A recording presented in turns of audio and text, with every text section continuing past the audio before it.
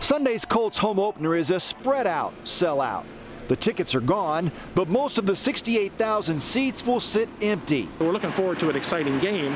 Obviously, we wish there were more fans, but for the 2,500 fans that come here, they're going to have a really good experience. While the Colts battle the Vikings on the field, Lucas Oil Stadium officials battle the spread of the coronavirus. The name of the game is social distancing, practicing hard for a clean game. It's a really great opportunity for us to show that we can do big events safely.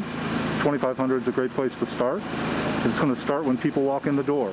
And I think what you'll see here is that our team has been working together really hard to make sure that people feel safe, are safe, and that the risk for this virus is as low as we could make it.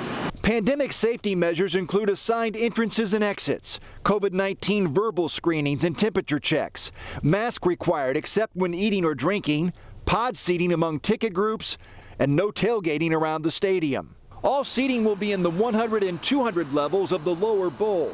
Seats close to the field and around tunnels will be tarped off to avoid contact between players and fans. The idea is to keep everyone spread out, even in the line at the concession stand. And by the way, your money is no good here.